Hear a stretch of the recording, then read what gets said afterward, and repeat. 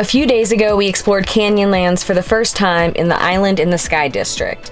After a couple days hiking around Arches National Park, we've headed 1.5 hours south to the Needles district of Canyonlands. The Needles district gets its name from the colorful spires of Cedar Mesa sandstone, and while it is the second most visited area of the park, it still gets a lot less visitors than Island in the Sky due to its more remote location.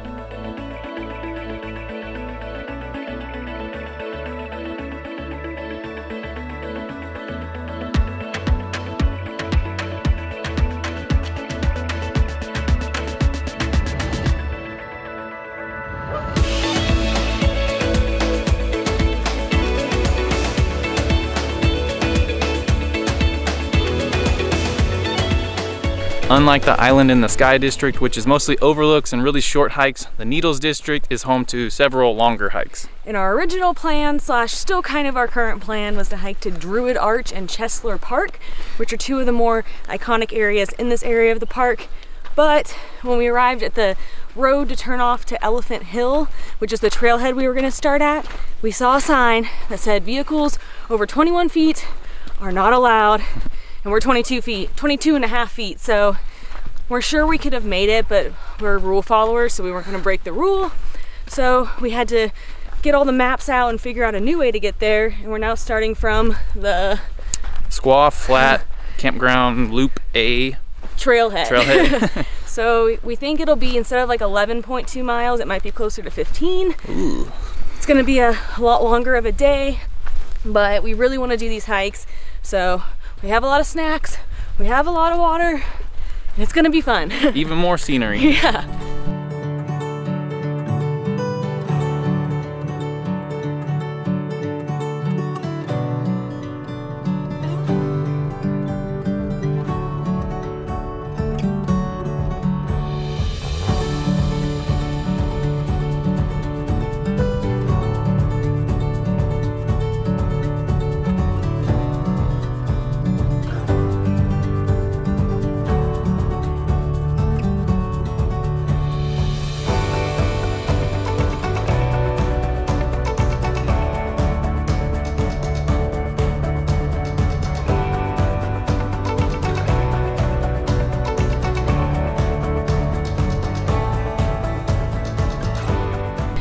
This trail is really cool so far. It has some interesting kind of climbing experiences, and so far we haven't seen another person at all.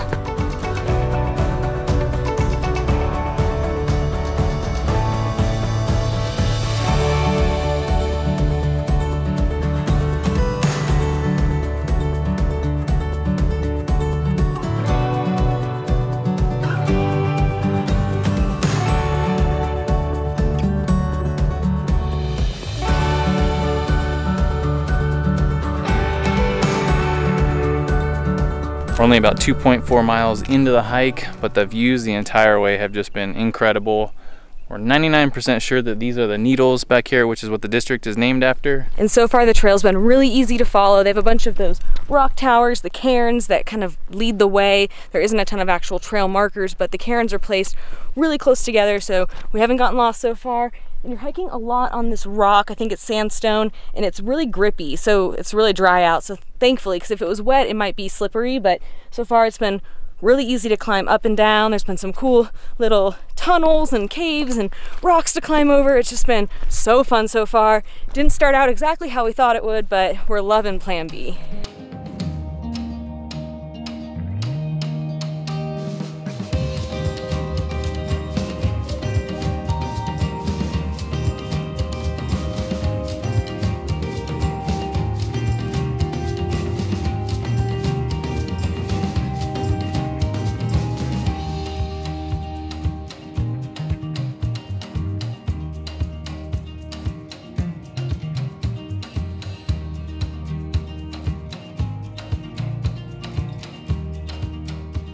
The scenery in this district is different than the Island in the Sky district, so it feels like you get multiple national parks in one. Over there you have the big giant canyons. Here you have these needles and giant canyons.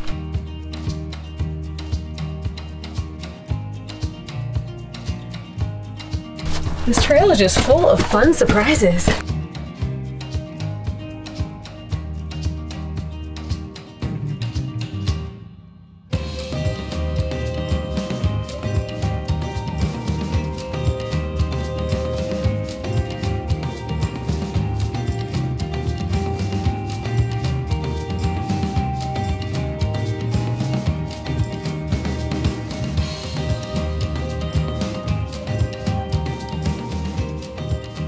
So the trail has switched from being more of climbing on rocks to being down kind of in a wash, surrounded by all of these awesome rocks.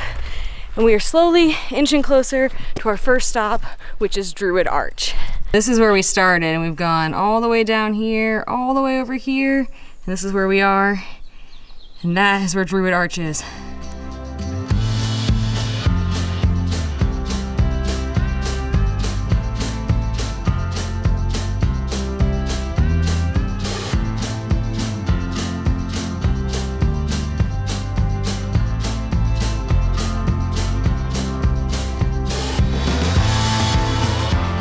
I read that it gets a little more strenuous towards the end of the trail.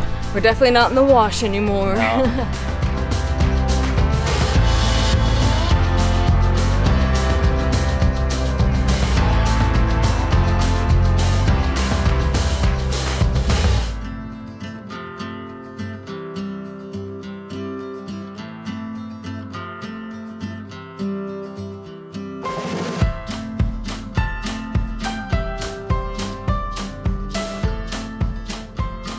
That was hard.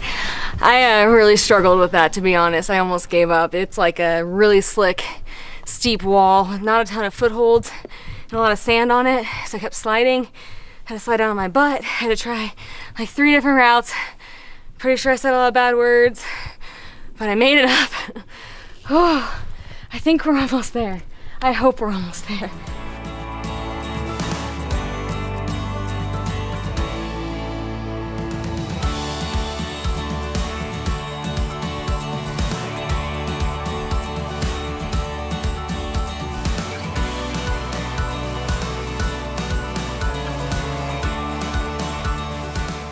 Apparently we've got a little bit more of a scamper up some rocks here.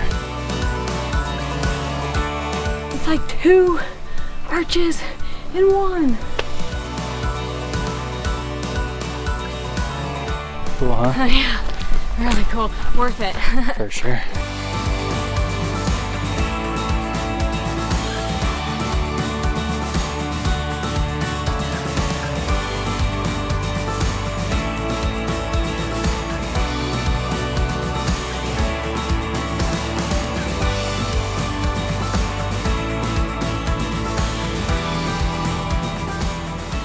This view back here is insane. The needles, they are so crazy. This feels kind of like we're at Star Wars Galaxy Edge at Disney World. I don't know why. It gives me a similar vibe, too. But it's real life. This view here, you can see how, I guess, whatever water the just canyon kind of really carved it out, zigzagged through. That's amazing. This is, we're like halfway done with this 15-mile hike, but this is so far probably my top 3 favorite hiking experiences at the national parks in Utah. Yeah. We'll narrow the pool a little.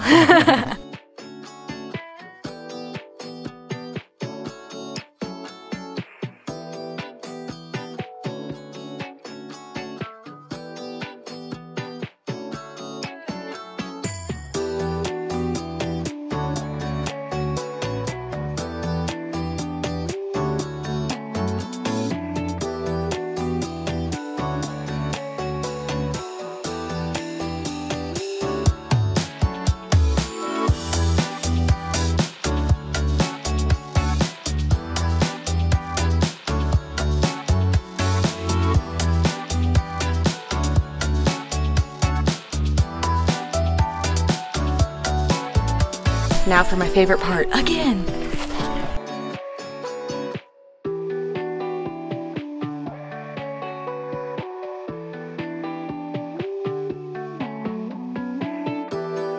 I did it! It was way easier going down.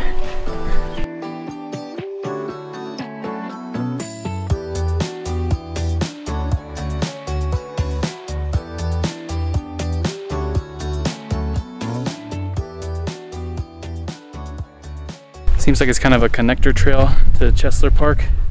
Very rugged, lots of scrambling, not much flat area to walk on. This thing is crazy.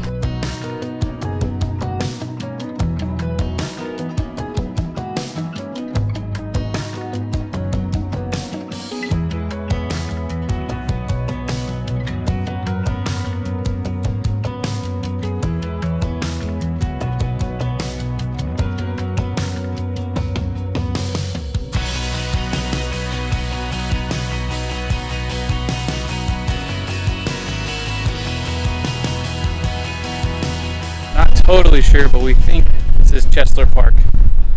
Either way, it's amazing. Wow. It just keeps getting better and better. You can see other districts of Canyonlands. I'm pretty sure it's Island in the Sky. I think this is what we probably saw from there. And the mountains over there. Wow.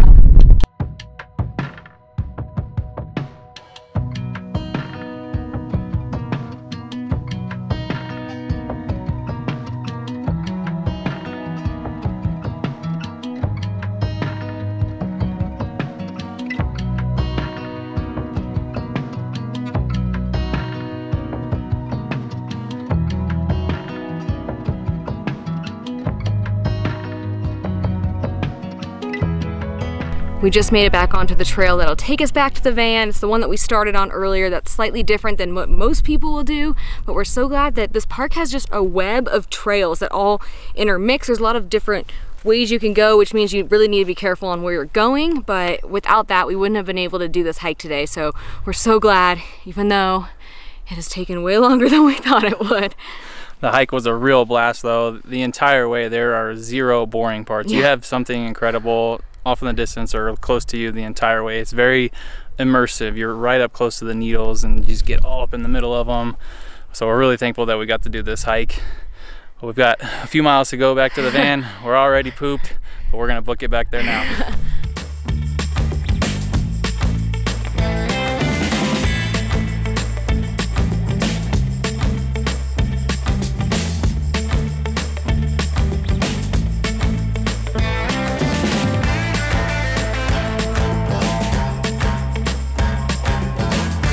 According to All Trails, we did 17.3 miles in about 8 hours, 41 minutes. We started out thinking we were doing 11 today, which don't let our mileage scare you. If you're gonna come do this hike, you could and you have a normal car, you can definitely do the 11-mile loop, not the 17-mile loop. Then we thought we were doing 15, but it ended up being 17.3. That's by far I think it's the longest day hike we have ever done, but even though we are so tired now, it was definitely worth it.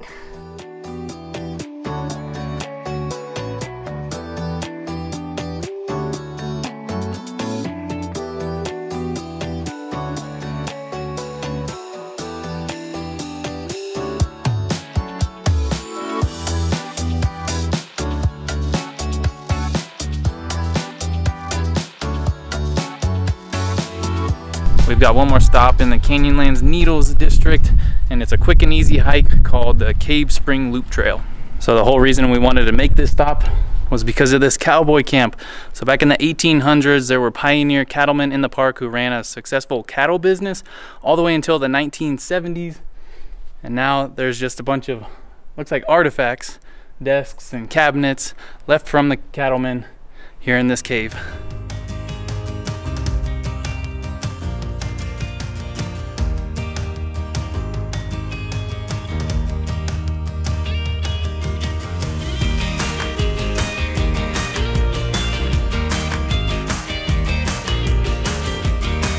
So the reason cowboys chose this area to have a camp was because of this spring here.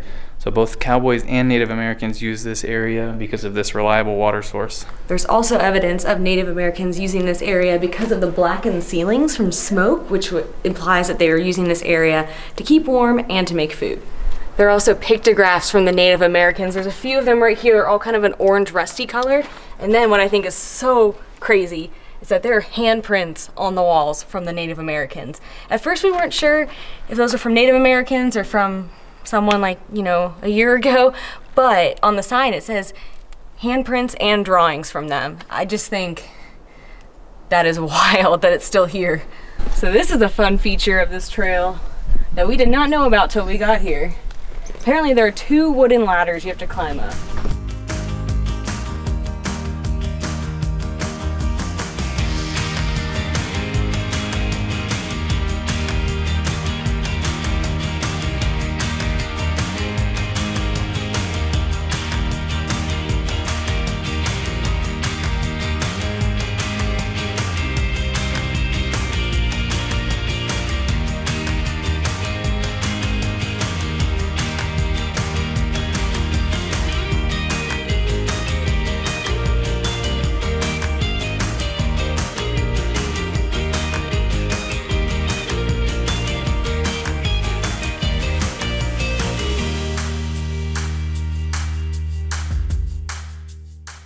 had read that the cowboys in the cowboy camp cooked with the Dutch oven, so tonight we're gonna follow in their footsteps, do some Dutch oven cooking.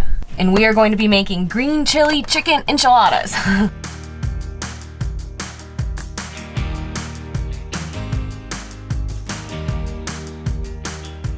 So we're cheating a bit and we bought some pre-cooked shredded chicken just to make our lives easier, and after that hike, I'm very glad that we were looking out for our future selves at the grocery store.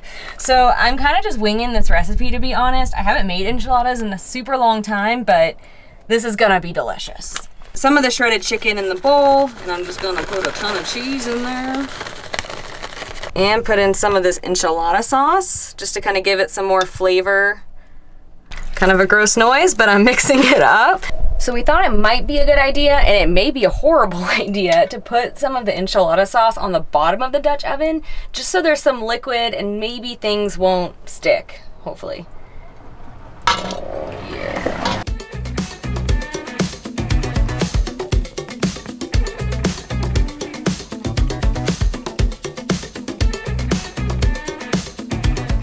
All right, then I'm gonna pour more enchilada sauce on top. I hope this doesn't mess it up.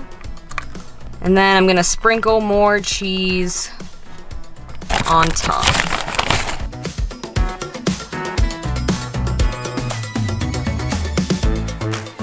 If you remember the first time and the last time we cooked with the Dutch oven, we made cornbread in it, and the bottom of the crust was basically a Oreo cookie crust because it was so burnt, because we just used a bunch of coals on the bottom. So a lot of you sent us a chart giving us how many coals to use for a certain temperature to control that. So we're going to take a bit more of a scientific approach this time.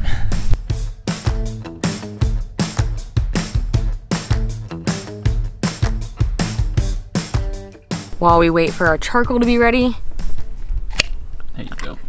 we have a little chips and salsa appetizer. We've been excited about this for about 9 hours now. Oh, this looks like pretty good salsa. This sasso salsa, I didn't realize it when we bought it, it was fire roasted. It is absolutely delicious. For our size Dutch oven, which is a 10-inch, and we want 325 degrees, you need 6 coals on the bottom and 13 on top. That's the best tool we have. Yeah, this is a spatula I don't care about, so.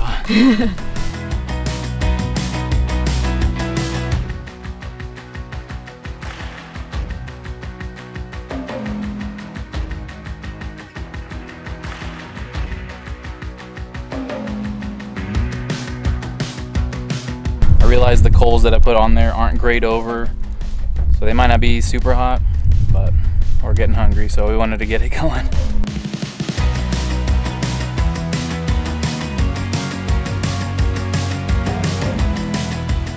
It's taking a lot longer than expected. We're going on 30 minutes now. It's like watching paint dry, kind of. So we ended up just adding more coals just to try to get it going faster.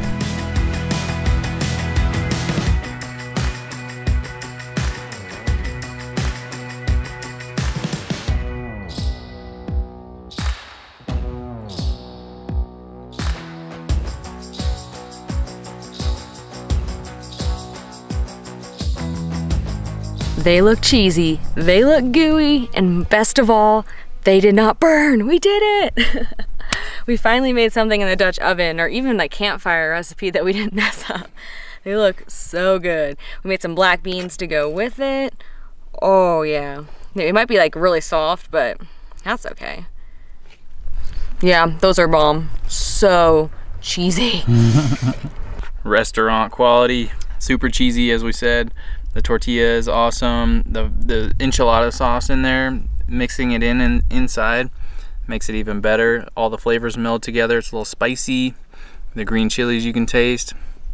Yes, I'm so happy we did it.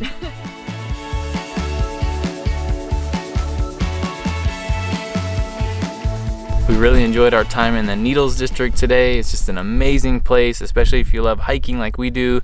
Some of the best spots require quite a bit of a trek out there, but the scenery just entirely is just so crazy. We're a little bit sad though because this is the end of our Utah National Park adventures. However, tomorrow we're gonna be heading to go pick up Kona because she's been boarded for a few days while we explored the Moab area national parks. And then we'll be heading back to Moab for one final Utah adventure, and we're gonna show you guys some things to do in the area that are not national parks and dog friendly. You're so slow. She's hurting. I'm running on empty now.